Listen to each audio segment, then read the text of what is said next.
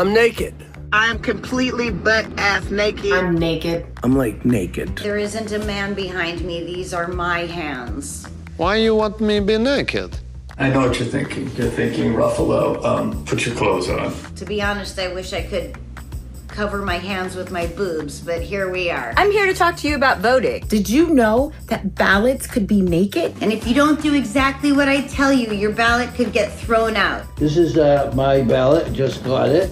First of all, when your ballot comes, you're supposed to read the instructions. Read and follow the instructions that come with your ballot. And if they say to use a black pen, use a black pen. I know that's like literally the least sexy thing a completely naked person could say, but I have crumb like a can of Pepsi.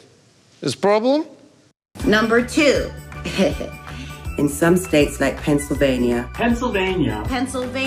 There are 2 envelopes you have to stuff your ballot in. Otherwise, it's called a naked ballot. Naked ballots. And you don't want to have one of those. Number 3, mail your ballot in as soon as you can. Don't sit on them. Get those things out ASAP. Like now. Do it! Get it in as soon as you can. I gotta get my ballot to the motherfucking post office. Let's go. Please vote. Take your clothes off and vote. Vote, vote, vote. Everyone's voice matters in this election. Please vote. America needs you.